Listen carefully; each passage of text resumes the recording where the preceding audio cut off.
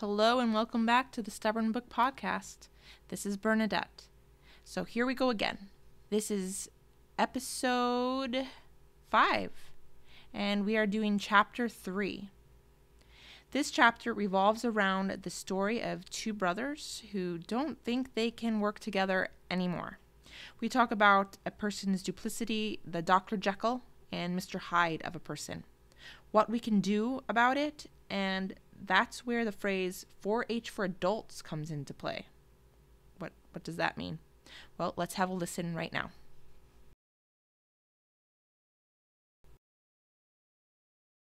If you want this same sign on your farm, please give us a holler at 1-800-474-2057 and we'll be happy to mail one to you. Again, that's 1-800-474-2057. Chapter 3, Left Hand. Stop pointing fingers and focus on the 3 pointing back. When John called me out to his farm over the phone, he said, "We have problems working together. Can you come and help us?" But after our private meeting at his kitchen table earlier that morning, it was obvious that he felt that all the problems were his brother's, not his. The way that John described his older brother Gerald, you would think he was describing Hitler. Gerald was a classic narcissist who had high expectations about what needed to be done, and when it wasn't done his way, he had anger management issues. John said, "There is no doubt in anyone's mind that Gerald isn't hard-working. He is just hard to work with." His wife sat beside her husband, nodding in agreement and interjecting a word here and there. In meeting with Gerald an hour later, he described John to me as being lazy and unreliable. He was fine during the busy times of the year, like spring planting or fall harvest, but there would be days in the middle of summer and months in the winter where he'd show up to work but get nothing done. He would spend half the day socializing with employees and salesmen, having accomplished very little beyond basic chores by day's end. He'd start projects but not finish them and was always behind with critical tasks. When it came time to drive equipment into the field, he'd still be doing basic machinery maintenance like changing the oil, which could have been done in February. Their crops were always late getting in and always yielded less than the neighbors as a result. They didn't get the yields and had to buy feed, which really impacted their dairy farm's bottom line. John simply had no concept of the value of time and had no accountability. This drove Gerald nuts, and Gerald said to me more than twice, "John is just riding on my coattails." Both men had faults, and both men had ample reasons to be frustrated with each other. But both were good guys. They just both had faults that were holding them back from realizing their fullest potential. After John spent 45 minutes telling me the many problems he had in working with his brother, I asked him, "What is it like farming with your brother on a good day?" He looked at me sharply like a deer caught in the headlights. For about 30 seconds, he refused to give any compliments, and getting him to give even a superficial compliment was like drawing blood from a stone. But I pressed him, and to my surprise, John just broke down sobbing. Not a silent tear. He broke down hard and sounded like a toddler wailing. Eventually he said between the sobs that, "On a good day, it is a good day, but the problem is that they have become too rare lately." His wife looked at me and muttered under her breath that I've never seen him cry before, except at his dad's funeral. She was shocked. What was obvious was that although the two brothers were at odds with each other, they were also best friends who deeply cared for each other. And that is what made it so hard to deal with the idea of splitting up. John felt such huge sorrow because when he woke up every morning, he didn't know which version of Gerald was going to show up to work, Dr. Jekyll, the hero, or Mr. Hyde, the monster. Nobody wants to work with a jerk. Nobody wants to work with a partner who isn't giving it their all. Nobody wants to work with a partner who has the potential to be better, yet doesn't make the effort. This is the silent truth that causes friction in family businesses and literally has partners crying buckets when they finally bring it out of the closet. Nobody is fully aware of all their faults, but we all know of pet peeves that drive our business partners, let alone our spouses, crazy. Yet we choose to ignore them. Our attitude is, "You're stuck with me. Deal with it." This entitlement is how partnerships and marriages fail. It doesn't matter who you are, everyone has a dark side. Even the most pious, well-liked man or woman in your community has 5% of their character that is undesirable and hard to tolerate. You wouldn't be either married or involved with a family business if you only saw the dark side in a family business partner. You marry Dr. Jekyll or the hero you see in a person. However, every day across America, business partnerships and marriages are falling apart because the dark side of their partners comes out more days than can be tolerated, which is the wrong type of consistency. Is divorce the answer? In those 2 private morning meetings that I had with each brother and their wife, they all said that they wanted to work things out and improve the nature of the farming partnership. However, that afternoon, when I sat down with the 2 couples and their mother to mediate the situation, things went off the rails within minutes. As I sat there opposite the mother at one end of the table and the 2 couples opposite each other on both sides, I could see a stark fear seep into everyone's minds, causing tempers to flare. This business wasn't just their livelihood. It was everything to them, ranging from where they lived to family relationships. They fought with each other as if someone was coming to kidnap their child. The farm was everything to them. The words that were coming out of the sisters-in-law's mouths were vicious and completely out of character. Everyone got defensive, and accusations for past mistakes started getting thrown around. I tried to get everyone to focus on one issue at a time, but everyone continued to deflect and bring up unrelated past grievances. It was obvious that they didn't have me out there to problem solve some issues or improve how they worked together as a team. They had me out there to get a divorce. Brother from brother and sister-in-law from sister-in-law. They had me out to the farm to act as a judge as to who was in the right. Like so many past farms I had worked with, I felt I was in divorce court yet again. It wasn't long before I had realized something disturbing about that analogy to divorce and the breaking up of business partnerships.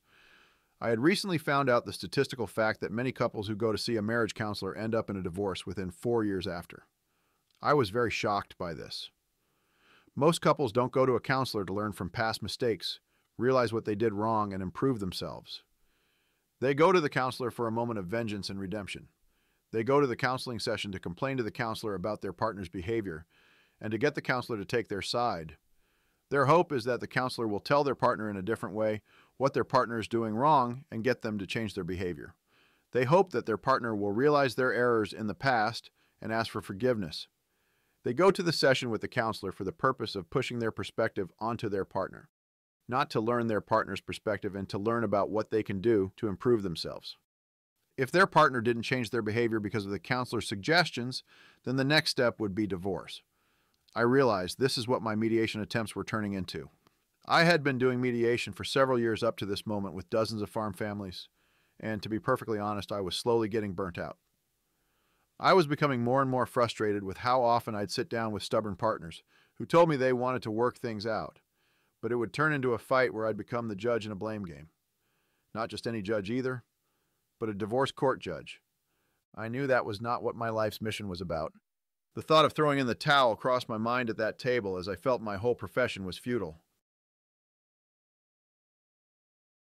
What about 4-H for adults? Exasperated by the situation, I turned toward the window only to see the eldest grandson in the front yard. I was told he was going to be the 5th generation to farm, and remembered how highly John spoke about this kid. John didn't have much good to say about his brother Gerald, but for his nephew, Levi, he had only kind words to say. John was really impressed that Levi got out of bed every morning at 4 a.m. to milk cows before he got on the school bus. "That kid lives to farm," he said. Levi was roughly 16, and he was leading his 4-H calf in the farmyard, just outside the kitchen window. The calf was being stubborn like a mule, but Levi wasn't giving in, pulling on the calf halter to get the calf to lead. For those of you who don't know, 4-H is a community service club focused on youth development. You probably have seen farm kids showing cattle and horses at your state fair. As referenced earlier in this book, the 4-H motto is "Learn to do by doing," and is all about learning practical skills through projects, many of them working with animals. It takes a lot of work to train a cow to walk on what is essentially a dog leash and to groom a sow until she looks pretty. It takes dedication and overcoming challenges to do this, but more importantly, it is about becoming a better person through the challenges that hard work puts in front of a kid. I thought it ironic that the farm was bringing out the best in the kid, yet that meeting in the kitchen was bringing out the worst in his parents. Why? His parents were being the wrong type of stubborn. Almost every farmer I've met in the 16 long years I've been doing what I do is some guy or gal I'd love to sit at a kitchen table and share a pie with. But I also know that no one is perfect. There is no perfect farmer out there. Everyone has 5% of their character or performance that, if tweaked, could solve more than 50% of their issues. And for a business, fixing those 50% of issues can quickly lead to doubling their business's profitability and make working with family fun again. Yes, Levi's parents and his aunt and uncle were good people, but they allowed their stubbornness to become a wedge between them. None of them would budge in admitting that they had played any part in the problems on the farm. Everyone was viciously defending themselves, pointing fingers, and trying to shift blame onto their partners. This stubbornness grew into destructive habits that were all coming out that day.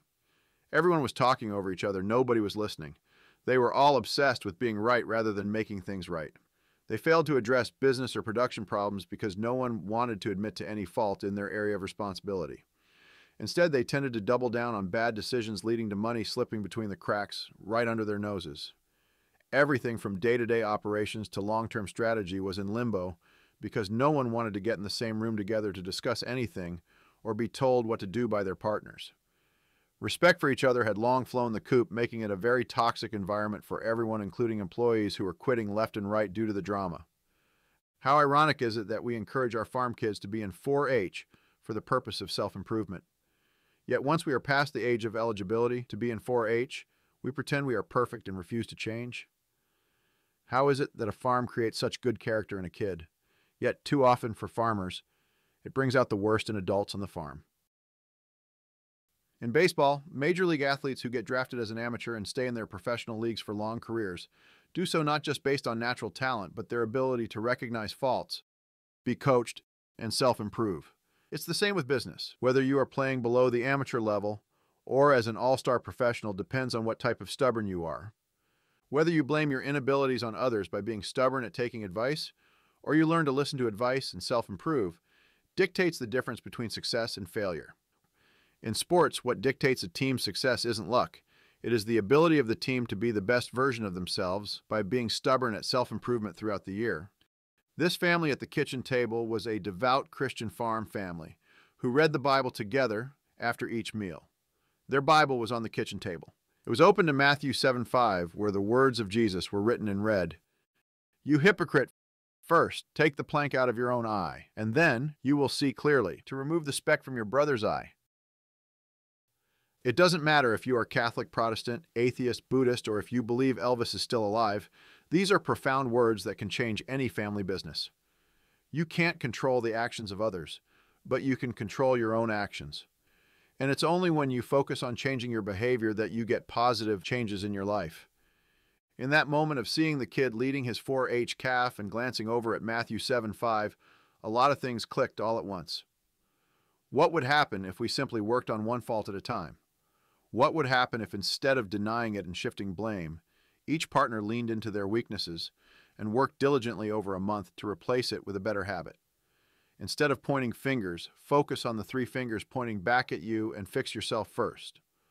What would happen if every month each partner identified one bad habit that they have in working together with teammates and turned it from a weakness into a strength?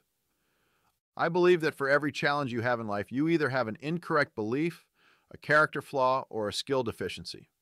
Or in other words, you have bad habits or weaknesses that need to be turned into good habits and become your strengths. Either you rise above the challenge and learn a valuable lesson to self-improve, or it causes you and your team to self-destruct. You aren't in control of another's actions, but you are in control of your own actions. And it's only when you take personal responsibility to change what you can change, not what others can change, that your family, business, marriage, or personal life will change for the better. The big question. If everyone within your partnership picked out one bad habit each month and worked on turning it from a personal weakness into a strength over 30 days, and then your team collectively identified one bad habit that everyone has in common each month, and together as a team you work on turning that bad habit from a weakness into a strength, how much different would your business partnership be in 12 months? Think about that.